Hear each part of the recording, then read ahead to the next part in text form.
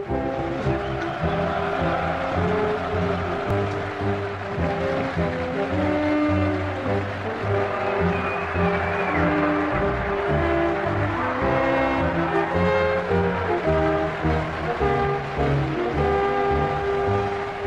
May 5th, 1796, Bonaparte led his victorious armies into Milan. He was greeted by the Milanese as a heroic liberator, the general who freed them from their Austrian rulers. "We come to break your chains," Bonaparte proclaimed. "Our only quarrel is with the tyrants who have enslaved you."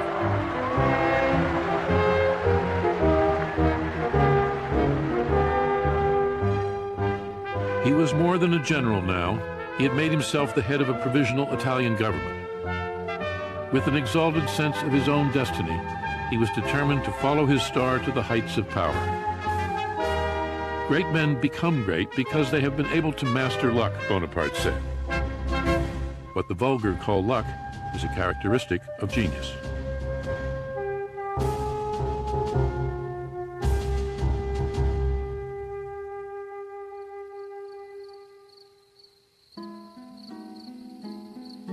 "I shall be frantic if I do not have a letter from you tonight," Bonaparte wrote Josephine.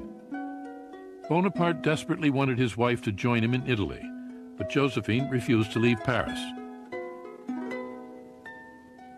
She was spending her time with a dapper young army lieutenant.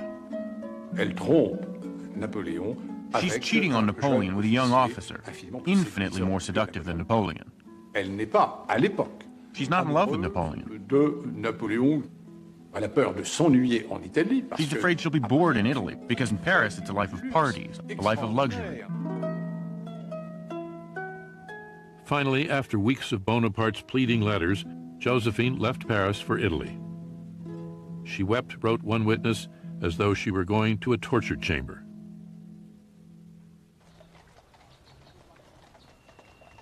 She arrived at Milan's Serbelloni Palace to find that her husband had filled it with flowers in her honor. There they spent the third night of their married life together. After 48 hours, Bonaparte went back to doing what he did best, making war. The Austrian army with fresh reinforcements was still a threat. Now, Bonaparte dealt them a series of crushing blows.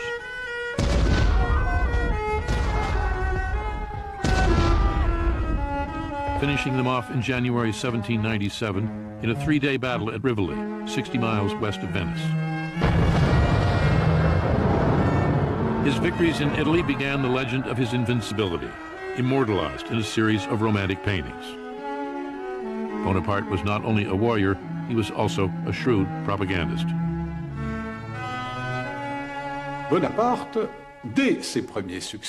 From his first triumphs, Bonaparte understood that it's not enough to win victories.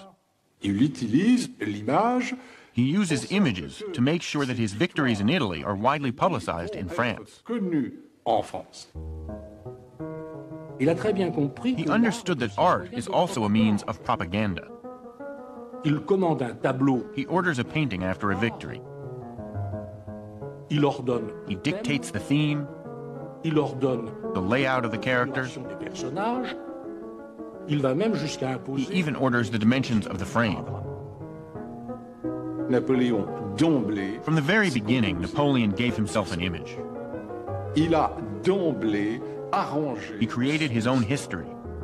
He created his own newspapers, France and the Army of Italy, and the newspaper of the Army of Italy, which exalt his victories.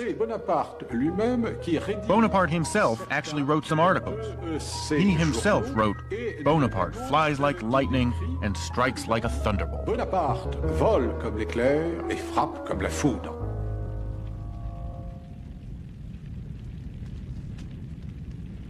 While Bonaparte's fame grew in France, he was wearing out his welcome in Italy. When he met armed resistance, he ordered towns sacked, villages burned, rebels shot. Many Italians now began doubting the general, who said he fought in the name of liberty, but was sending convoys of gold and silver back to his government in France, along with some of the great treasures of Italian art. Works by Michelangelo, Titian, Raphael, the 4 ancient bronze horses from St. Mark's Basilica in Venice. All would soon find a home in a new museum in Paris that would one day be called the Louvre. While he ruled in Italy, Bonaparte never stopped chasing Austrians. Just 2 months after his victory at Rivoli, he had driven them from northern Italy, crossed the Alps into Austria itself, and by April 7, 1797, was within 75 miles of Vienna. Stunned by the advancing French armies, the Austrian emperor sued for peace.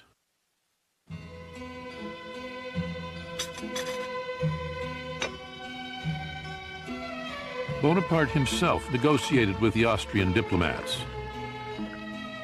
He wanted Belgium, the left bank of the Rhine, and a new republic to be allied with France carved out of northern Italy. When the Austrians objected to his demands, he turned on them in a rage.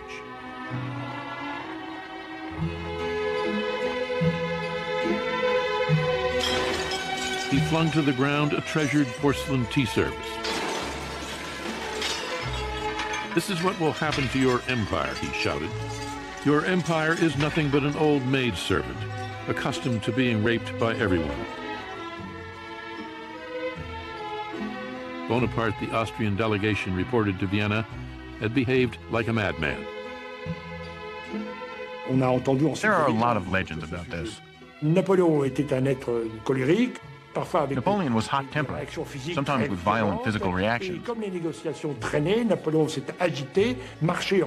the negotiations dragged on too long, Napoleon became agitated, started pacing back and forth, smacked into a small table, and overturned a tea service.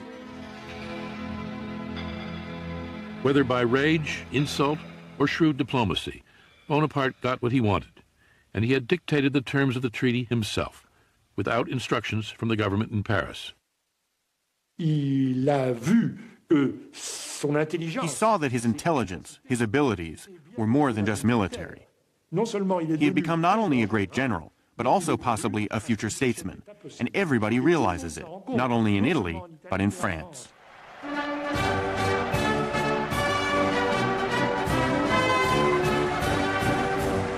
At the end of 1797, 28-year-old Napoleon Bonaparte returned to Paris and handed the government a treaty which brought a fragile peace to the continent of Europe.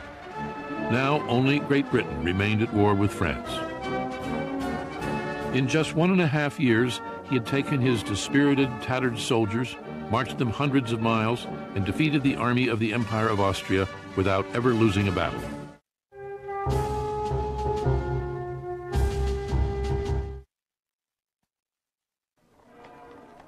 The French were hungry for a hero, someone who could put an end to the political chaos into which the revolution had descended.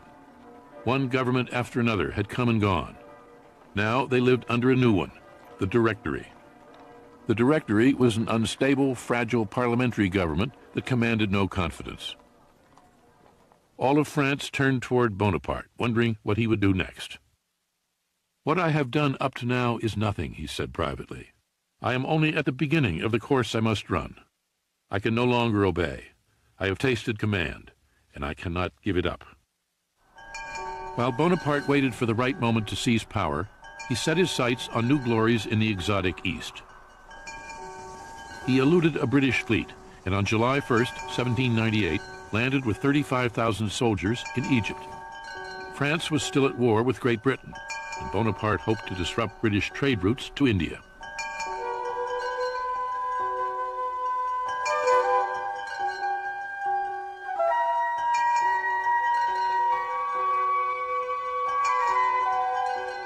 In 1798, Egypt was still a source of wonder to most Europeans. The souks crowded with Turks and Jews, Syrians and Greeks. The minarets sounding the call of an alien religion. The Sphinx with its broken nose buried in the sand up to its neck. Bonaparte finds himself in a country of legends, myths, and a great history. But it was really madness on his part, because all of the military calculations at the time held that it was impossible for a European army to conquer the East. Bonaparte quickly captured Alexandria, and then on July 3rd, led his soldiers across the desert toward Cairo. and a looming battle. For centuries, the Egyptians had been part of the Turkish Empire, ruled by the fiercest warriors in the Middle East, the Mamelukes.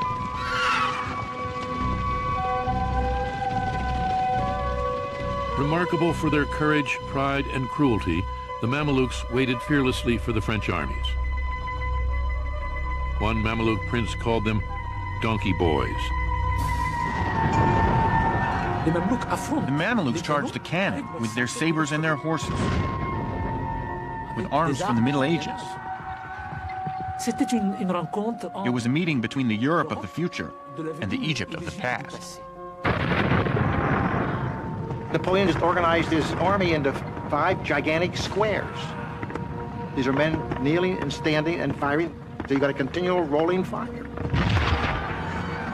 The Mamelukes rode around the squares and were shot at by that square and by this square.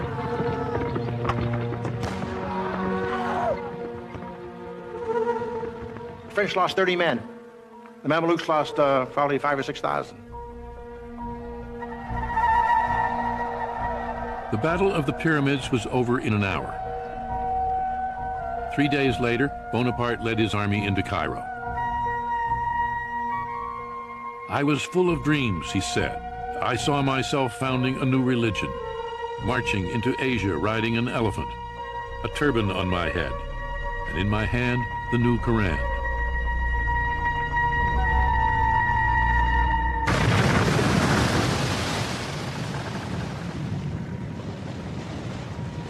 But Bonaparte's dreams of empire were quickly shattered. The British Admiral Horatio Nelson caught the French fleet anchored off the Egyptian coast and blew it to pieces. Bonaparte and 35,000 soldiers were trapped in Egypt. The only link that he had with France were his ships, his fleet of warships.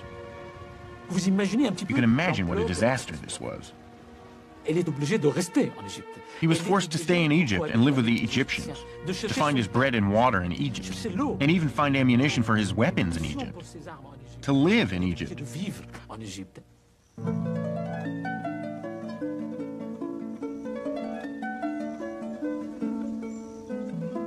While Bonaparte was marooned in Egypt, his wife was buying a new home.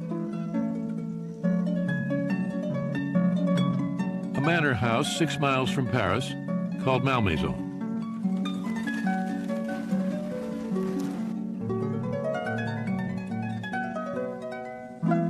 There, Josephine enjoyed over 300 acres of gardens, woods, and fields, and the companionship of her lover. When an aide dared to tell Bonaparte the truth, the general was crushed. "The veil is torn," he wrote his brother. "I am tired of grandeur. All my feelings have dried up. I no longer care about my glory. At 29, I have exhausted everything." Furious, he took the wife of one of his officers for a mistress. His friends called her the general's Cleopatra. Cut off from France, Bonaparte remained undaunted. Installed in a palace in Cairo, he imagined himself an Eastern potentate, following in the footsteps of Alexander the Great. He came to Egypt at the head of an army, and suddenly he found himself at the head of a nation. And it's not just any nation, it's Egypt.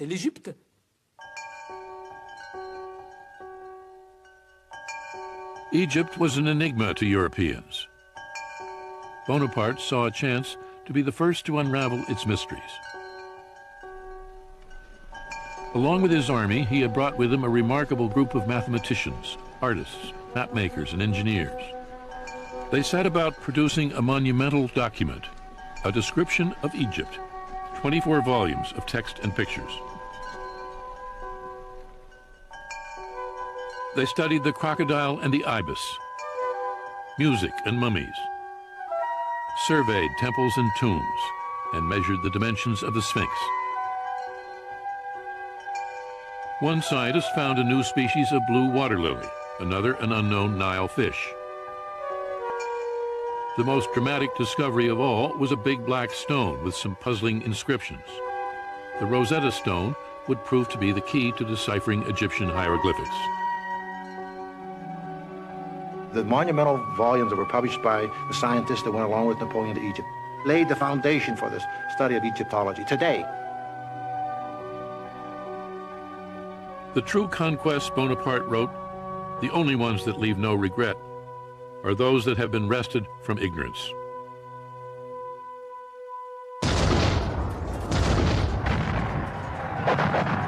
In February 1799, Bonaparte took 13,000 soldiers into Syria.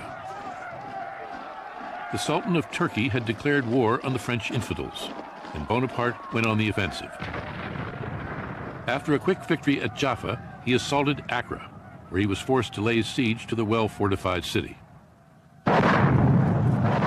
Attack after attack failed, claiming the lives of hundreds of French soldiers.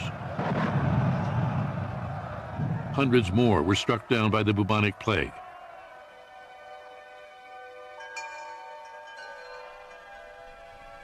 Bonaparte abandoned the siege and retreated to Cairo with a dispirited army of sick and wounded men. But Bonaparte refused to admit the extent of the disaster. "I am returning to Cairo with many prisoners and flags," he proclaimed. "I razed the ramparts of Accra. There is not a stone left standing."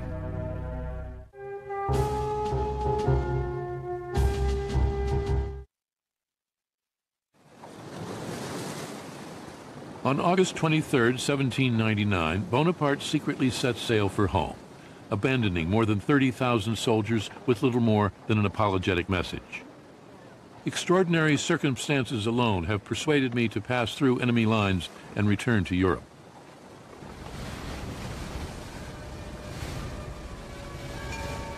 France was once again at war with Austria, Britain, and Russia. Civil war continued to tear the country apart. The government in Paris was in disarray. Already there were rumors of an impending coup. Bonaparte dreamed of rescuing France, but feared he had not moved fast enough. "All great events hang by a hair," he told an aide. "I believe in luck, but the wise man neglects nothing which helps his destiny."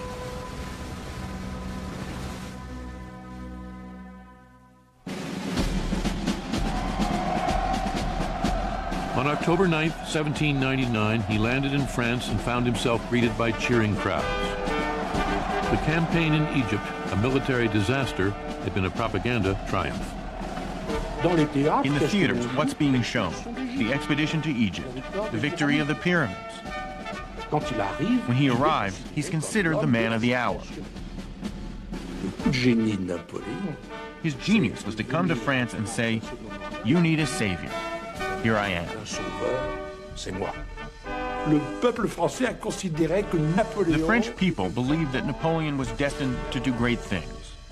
In all the engravings of the period, you see the two frigates which brought Napoleon from Egypt. And above the first frigate, a star. By October 16th, Bonaparte was in Paris. First, he would settle with Josephine. With his steady rise to fame and power, the dynamic between the inexperienced soldier and the sophisticated society woman had shifted. Bonaparte was determined to divorce his wife. He returned home, locked himself in his room, and refused even to see her. "I will never forgive her," he said. Never. But Josephine was just as determined to win him back. She climbed the stairs to his room and begged him to let her in. Bonaparte puts his fists in his ears. He refuses to hear her, and she bangs on the door and cries, "I have loved only you." But Bonaparte kept saying, "No, no, no." Napoleon is forced to hear his wife crying, begging, swearing that she will never do it again, promising that she will never do it again, but just open the door. By the time the sun rose, Bonaparte had weakened. The next morning found husband and wife in each other's arms. Josephine would never take a lover again, And while Bonaparte would always insist that he loved her best, he would do as he pleased with other women.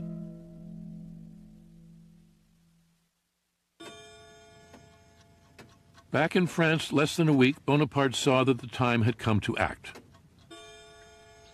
Solemnly deliberating in the Luxembourg Palace, the Directory was about to be swept aside. The debt from 8 long years of war was mounting, draft evasion rampant. Bandits roamed the highways in the countryside. The government seemed powerless. Already there were schemes to overthrow it. As the crisis ripened, Bonaparte determined to find a way to seize power for himself. His moment, he knew, had arrived. He allied himself with one of the plotters, a member of the Directory, Emmanuel Sieyès, who needed the support of the popular young general. This coup that Sieyès plans is a parliamentary coup, a political coup.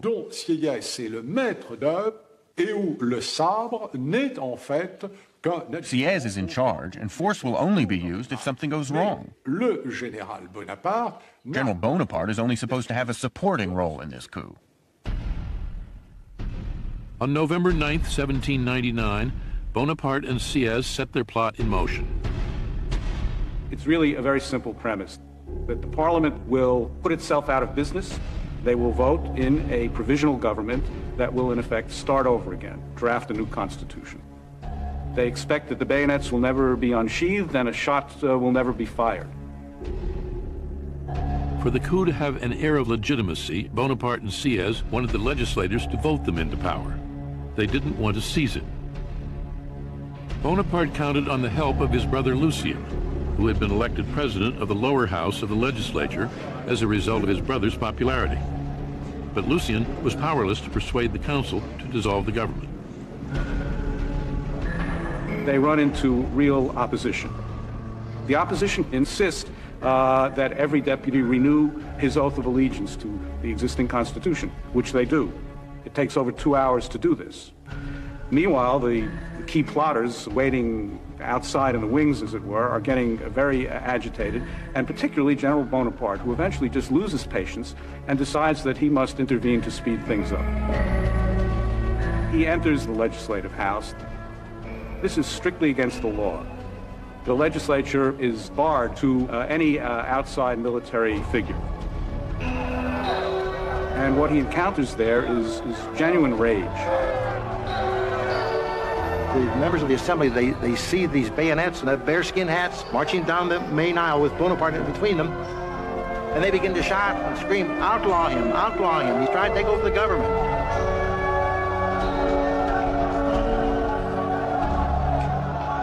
And his brother, Lucien, said, wait a minute, my brother's not trying to take over the government, calm down.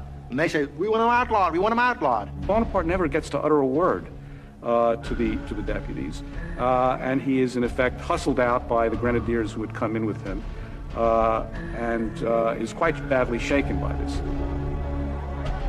Bonaparte had bungled. The coup seemed lost, his chance for power finished. When some of his own soldiers began to doubt their general's intentions, his brother Lucien took control of the chaotic situation. Lucien sees that Napoleon is going to miss the moment. He has the drums beat. He draws his sword. He walks over to Napoleon. He presses the point of the sword, Napoleon's chest, and he said, believe me, soldiers of France, if Napoleon aspired to take over the government, be dictator, I'd run him through.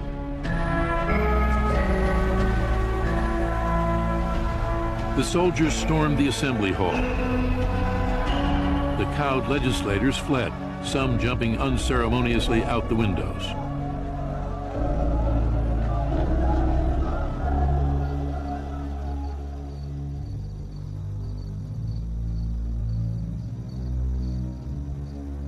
At 2 o'clock that morning, a small rump of the council, in league with the plotters, reassembled and voted into law a new provisional government with 3 provisional consuls at its head.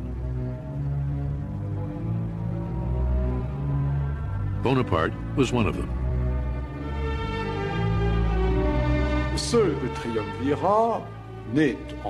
This triumvirate is only a facade. The parliamentary coup had become a military coup. And the strongman is no longer Sieyès, now it is Bonaparte. Within weeks, Bonaparte outmaneuvered the other consuls, rewrote the Constitution, and made himself head of state under the title First Consul. As the year 1800 began, Napoleon Bonaparte, 30 years old, was the most powerful man in France. The revolution, Bonaparte said, is over. And then he added, I am the revolution.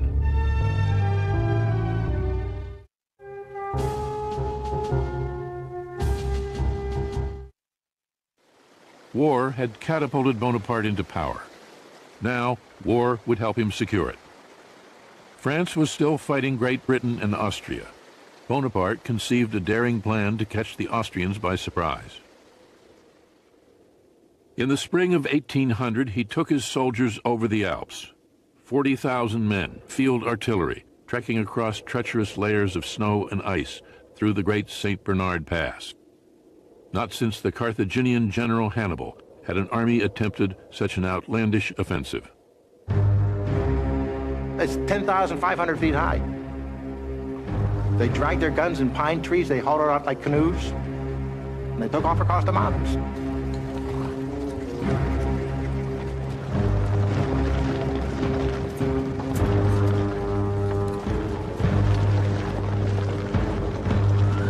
On May 20th, Bonaparte made the crossing himself. Jacques-Louis David memorialized the adventure in his heroic portrait of Napoleon mounted on a gleaming stallion. In fact, Bonaparte crossed the Alps riding a sure-footed mule.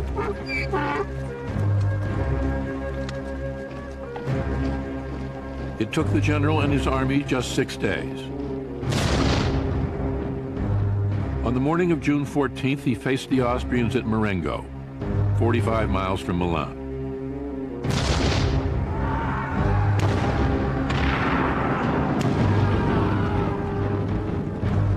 By the end of the day, there were 6,000 French casualties, but nearly twice as many Austrians had been killed or wounded. The French had won. My power depends on my glory, Bonaparte said, and my glory on my victories.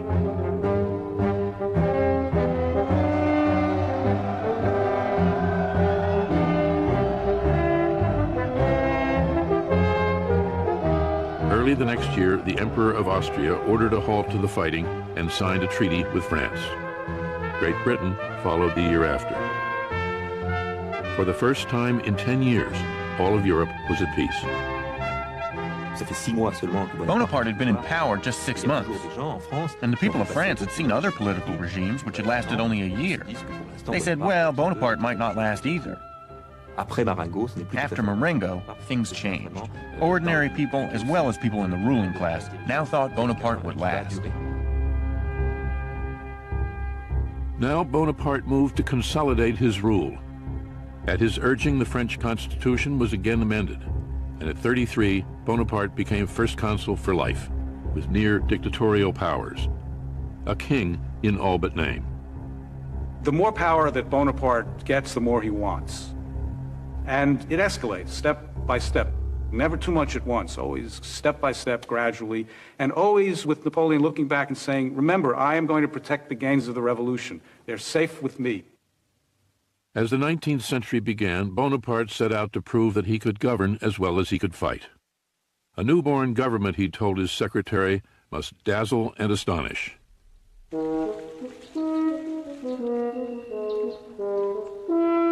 He built new parks, bridges and quays along the Seine, canals, reservoirs, and roads.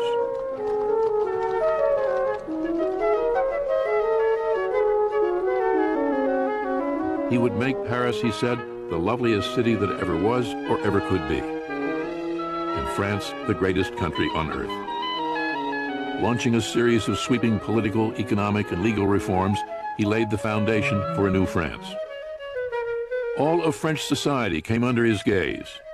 He set in place a strong, centralized government with a tightly structured, far-reaching bureaucracy, organized a new system of state secondary schools, the lycée, established a central bank, the Bank of France. Slowly, the economy revived, and with it, prosperity.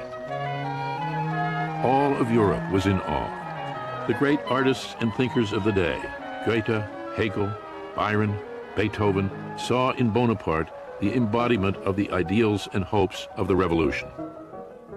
He oversaw the codification of a new system of laws, which abolished feudal privileges and established the equality of every man before the law. Bonaparte's civil code remains the basis of French law to this day. In 1801, Bonaparte signed an agreement with the Pope, the Concordat, making Catholicism the dominant but not exclusive religion of France. He had no personal use for religion, but he understood its political value. If I governed a nation of Jews, he said, I should restore the Temple of Solomon. Religion is excellent stuff for keeping common people quiet.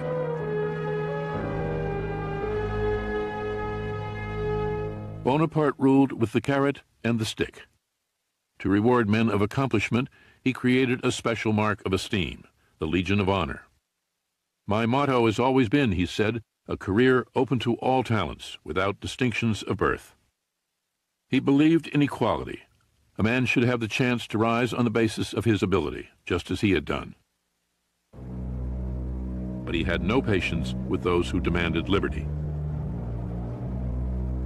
He ruled with an iron hand, crushing anyone who dared speak out against him, making a sham of parliament and free elections. I had been nourished by reflecting on liberty, Bonaparte said, but I thrust it aside when it obstructed my path.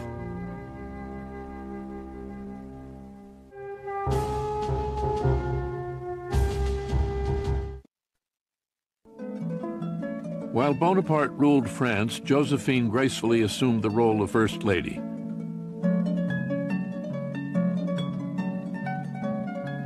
But she preferred the quiet seclusion of Malmaison to France's magnificent palaces.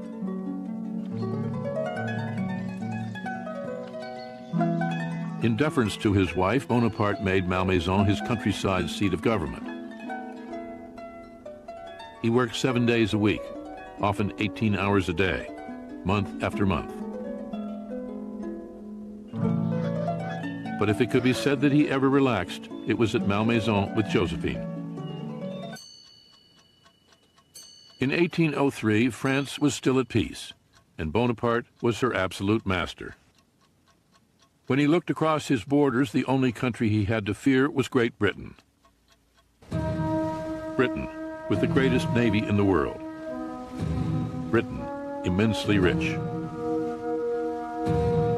France and Great Britain had signed a treaty of peace, but no one expected it to last. Even before the treaty was signed, one observer said, "Peace in a week, war in a month." L'Angleterre. England, always England.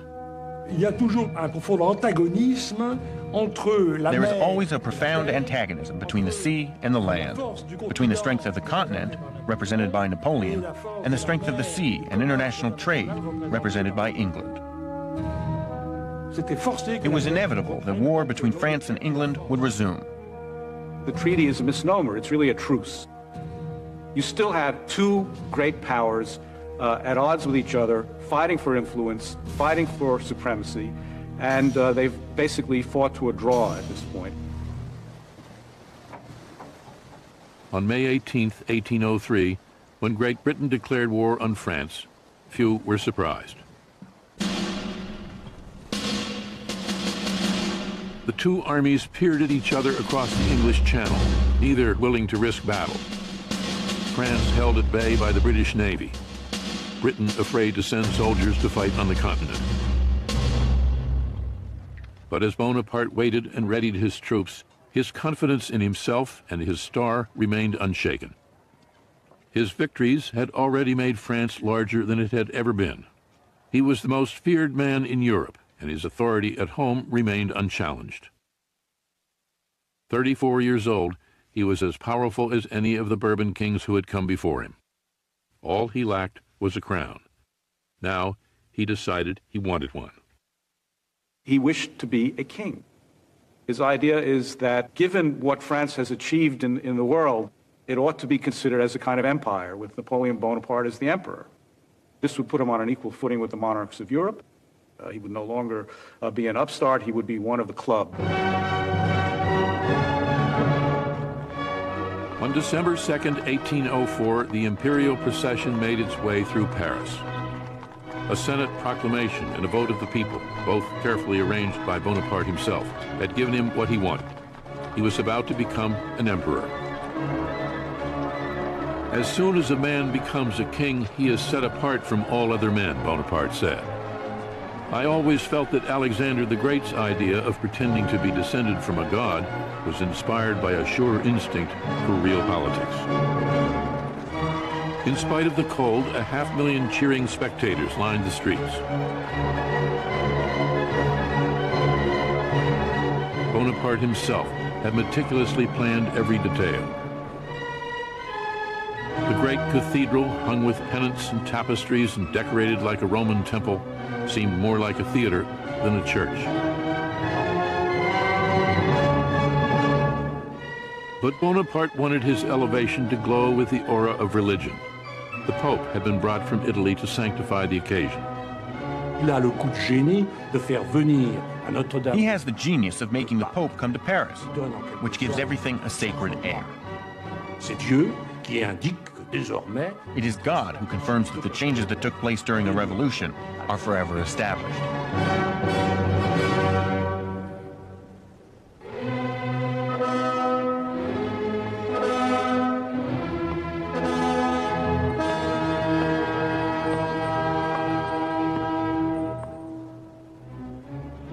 Slowly, Bonaparte and Josephine walked toward the two thrones that awaited them.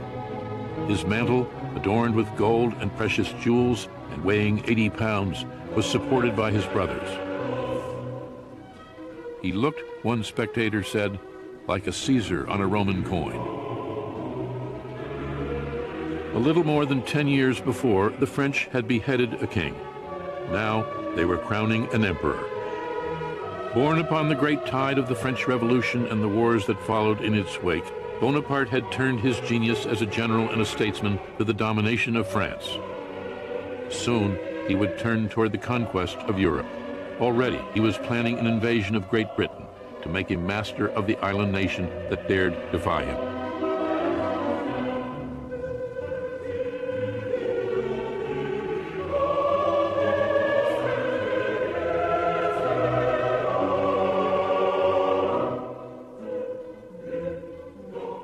Confidently, Bonaparte lifted the imperial crown and brought it to rest on his own head.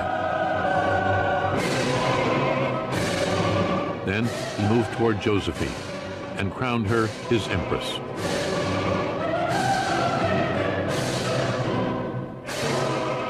I am the instrument of Providence, Napoleon said. She will use me as long as I accomplish her designs. Then she will break me like a glass. I'm outlawed. Bonaparte never gets to utter a word to the deputies, and he is in effect hustled out by the grenadiers who had come in with him, and is quite badly shaken by this. Bonaparte had bungled. The coup seemed lost, his chance for power finished. When some of his own soldiers began to doubt their general's intentions, his brother Lucien took control of the chaotic situation. Lucien sees that Napoleon is going to miss the moment. He has the drums beat. He draws his sword. He walks over to Napoleon. He presses the point of the sword, Napoleon's chest, and he said, "Believe me, soldiers of France, if Napoleon aspired to take over the government, be dictator, I'd run him through."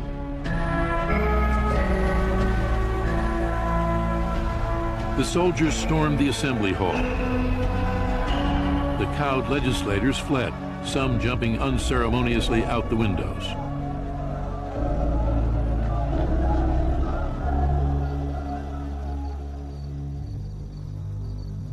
But that commanded no confidence. All of France turned toward Bonaparte, wondering what he would do next. "What I have done up to now is nothing," he said privately. "I am only at the beginning of the course I must run. I can no longer obey. I have tasted command, and I cannot give it up." While Bonaparte waited for the right moment to seize power, he set his sights on new glories in the exotic East. He eluded a British fleet, and on July 1st, 1798, landed with 35,000 soldiers in Egypt. France was still at war with Great Britain, and Bonaparte hoped to disrupt British trade routes to India.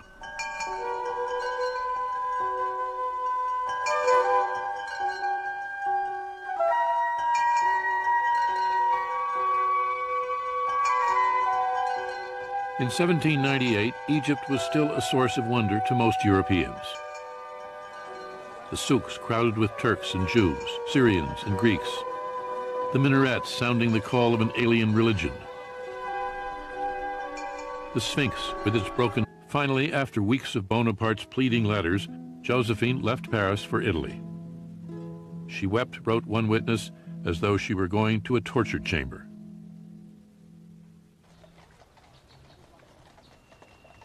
She arrived at Milan's Serbelloni Palace to find that her husband had filled it with flowers in her honor. There they spent the third night of their married life together. After 48 hours, Bonaparte went back to doing what he did best, making war. The Austrian army with fresh reinforcements was still a threat. Now, Bonaparte dealt them a series of crushing blows.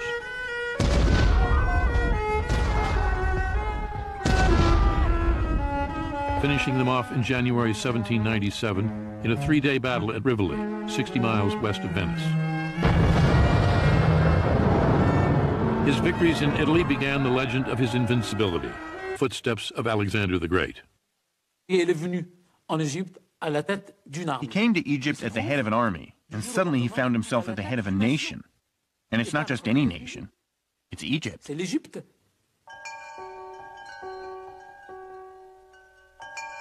Egypt was an enigma to Europeans.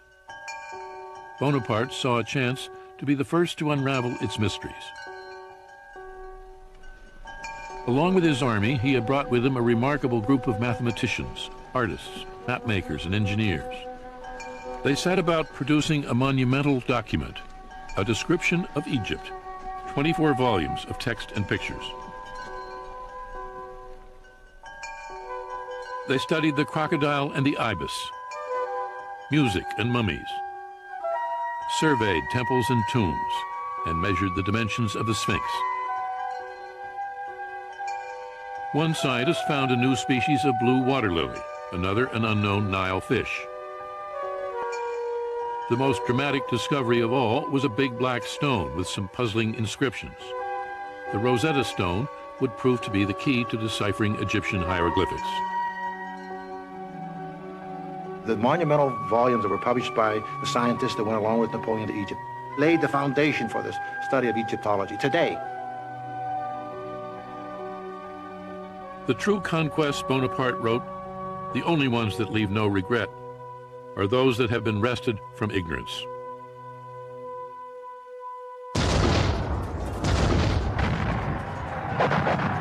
In February 1799, Bonaparte took 13,000 soldiers into Syria.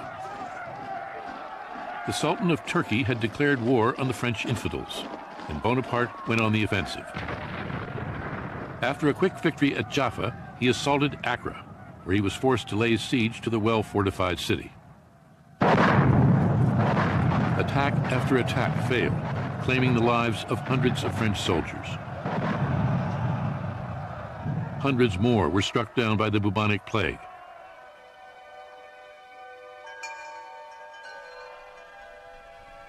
Bonaparte abandoned the siege and retreated to Cairo with a dispirited army of sick and wounded men. But Bonaparte refused to admit the extent of the disaster. "I am returning to Cairo with many prisoners and flags," he proclaimed. "I raised the ramparts of Accra. There is not a stone left standing."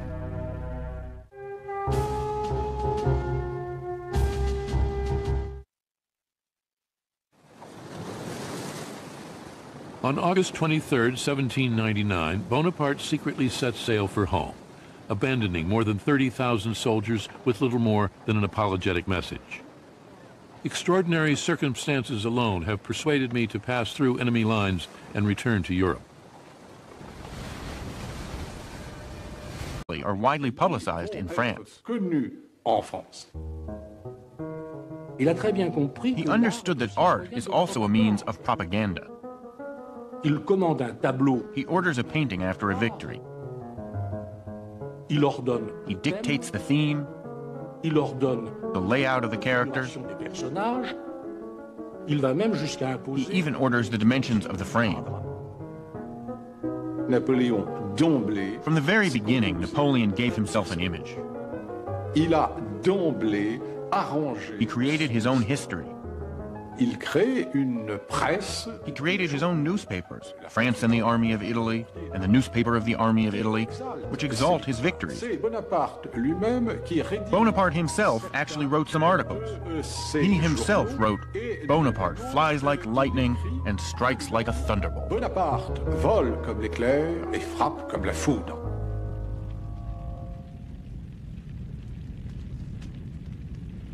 While Bonaparte's fame grew in France, he was wearing out his welcome in Italy. When he met armed resistance, he ordered towns sacked, villages burned, rebels shot. Many Italians now began doubting the general, who said he fought in the name of liberty, but was sending convoys of gold and silver back to his government in France, along with some of the great treasures of Italian art. Works by Michelangelo, Titian, Raphael, the 4 ancient bronze horses from St. Mark's Basilica in Venice. All would soon find a home in a new museum. To a small table and overturned a tea service. Whether by rage, insult, or shrewd diplomacy, Bonaparte got what he wanted, and he had dictated the terms of the treaty himself, without instructions from the government in Paris. He saw that his intelligence, his abilities, were more than just military. He had become not only a great general, but also possibly a future statesman, and everybody realizes it, not only in Italy, but in France.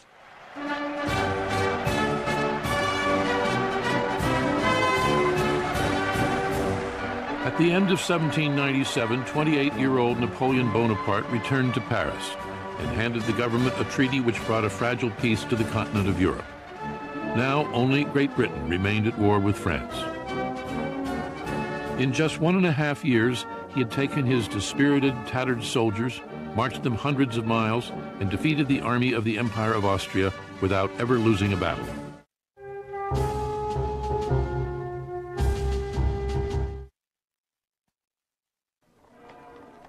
The French were hungry for a hero, someone who could put an end to the political chaos into which the revolution had descended. One government after another had come and gone. Now they lived under a new one, the Directory.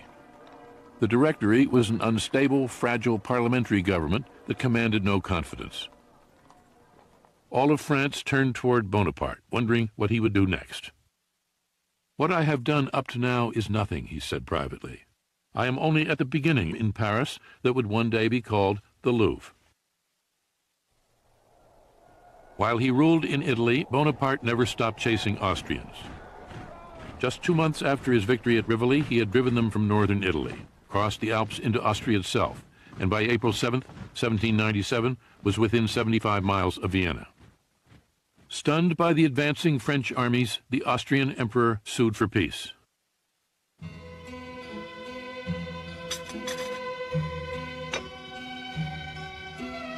Bonaparte himself negotiated with the Austrian diplomats. He wanted Belgium, the left bank of the Rhine, and a new republic to be allied with France carved out of northern Italy. When the Austrians objected to his demands, he turned on them in a rage.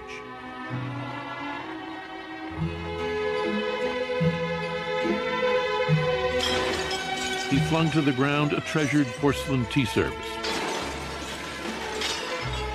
"This is what will happen to your empire," he shouted. "Your empire is nothing but an old maidservant, accustomed to being raped by everyone." Bonaparte, the Austrian delegation reported to Vienna, had behaved like a madman. There are a lot of legends about this. Napoléon était un être colérique. Napoleon was hot-tempered, sometimes with violent physical reactions. And when the negotiations dragged on too long, Napoleon became agitated, started pacing back and forth, smacked into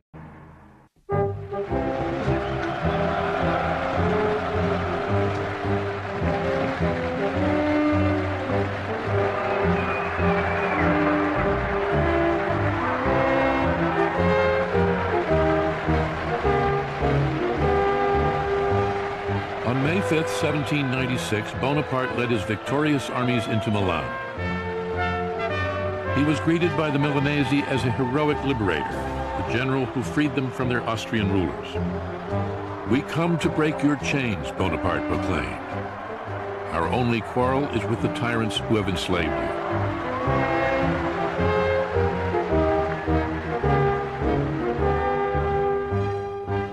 He was more than a general now. He had made himself the head of a provisional Italian government. With an exalted sense of his own destiny, he was determined to follow his star to the heights of power. Great men become great because they have been able to master luck, Bonaparte said. What the vulgar call luck is a characteristic of genius.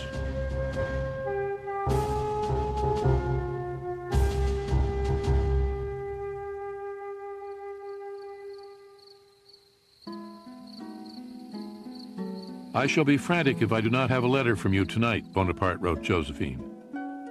Bonaparte desperately wanted his wife to join him in Italy, but Josephine refused to leave Paris. She was spending her time with a dapper young army lieutenant. She's cheating on Napoleon with a young officer, infinitely more seductive than Napoleon. She's not in love with Napoleon. She's afraid she'll be bored in Italy, because in Paris it's a life of parties, a life of luxury. Finally, after weeks of Bonaparte's pleading letters, Josephine left Paris for Italy. She wept, wrote one witness, as though she were going to a torture chamber.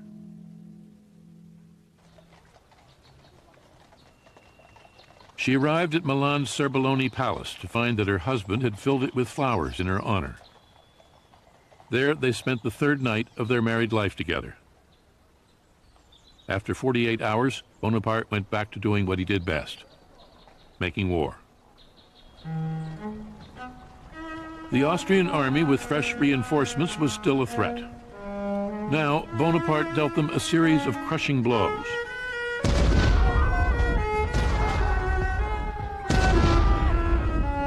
Finishing them off in January 1797 in a three-day battle at Rivoli, 60 miles west of Venice. His victories in Italy began the legend of his invincibility, immortalized in a series of romantic paintings. Bonaparte was not only a warrior, he was also a shrewd propagandist.